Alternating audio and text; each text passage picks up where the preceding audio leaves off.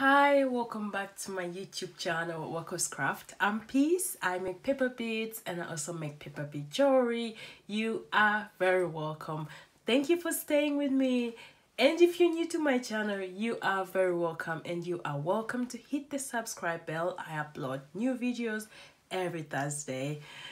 Sorry that last Thursday I didn't post a video.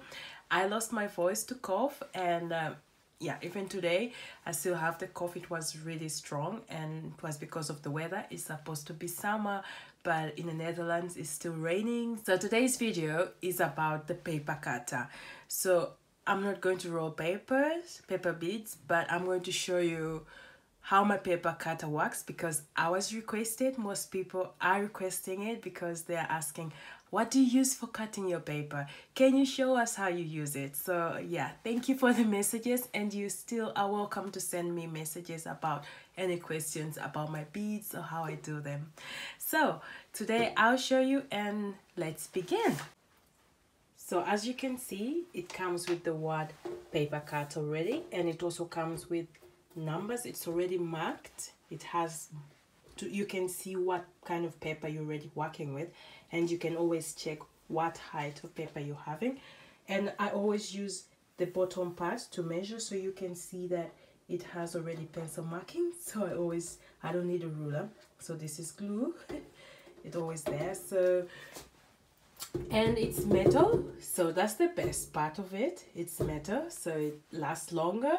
And yeah, I know that you can use other paper cutters, but if you are someone who produces paper beads in bulk, like you make jewelry, you make lots of them, I really would recommend this for you because it cuts faster than the other paper cutters that I have seen. The scissor method, it goes slow, but you need to be accurate, and the blade, you also need to be accurate. And there are other cute small ones that you just put the paper in and just keep going up and down, up and down. That also needs time. So this one takes papers really fast because you mark them here and you cut them. So then you're able to get lots of paper to make paper beads in bulk. And yeah, so this is how wide it is. It's 41 centimeters, and let me see if I can show you the height. And there it comes out. Okay, so the height is around 49. So basically, if I could do that, then it's like 49.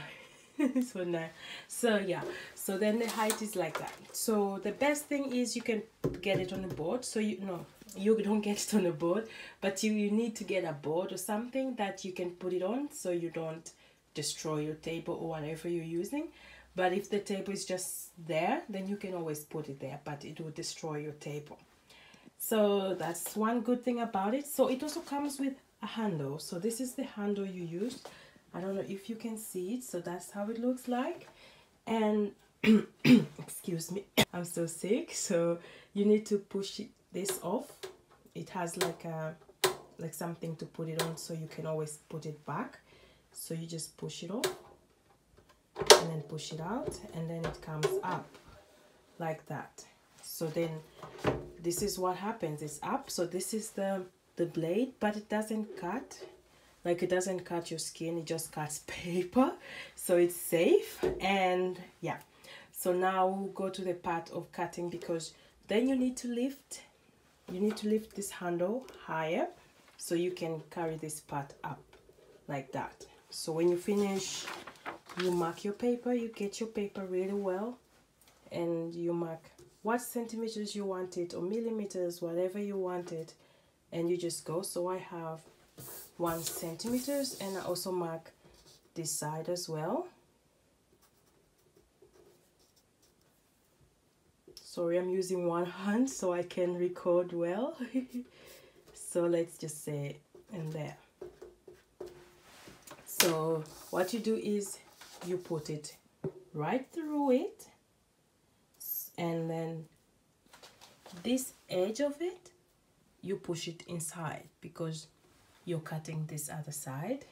So this part, you push it outside like that, and then that side is inside because Here we are cutting a triangle paper. So let me show you how it chops.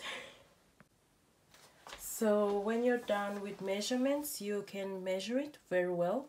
So we had gone on another process, so let's measure the other sides as well, so you can see how fast it goes.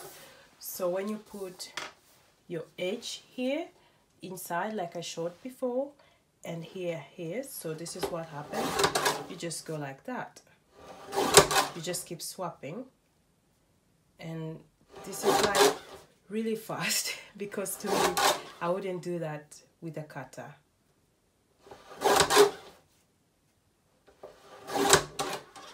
So I already have enough paper to make 2 beads. See, really fast, and that's why I really recommend it if you do beads in bulk, because it's a bit pricey. And when you're done, you lift it up and then you take your paper out, and then you put this back to the pin, and then you put it away where you always put it away. So thank you for watching this video. It's been a tricky video to shoot, but I'm really glad that I did. And if you liked it, and if you did, please don't forget to give me a thumbs up. And also, if you haven't subscribed to my channel, you are very welcome to hit the subscribe button, so you can also learn how to make paper beads, or just continue with your paper beads but get more ideas from me. Thank you. Bye.